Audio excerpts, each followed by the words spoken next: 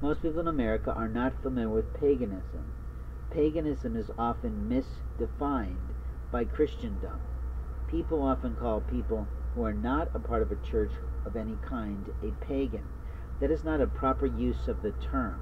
The late Derek Prince openly understands this. He also properly defined Satanist. A Satanist is an aggressor and an usurper of people's rights.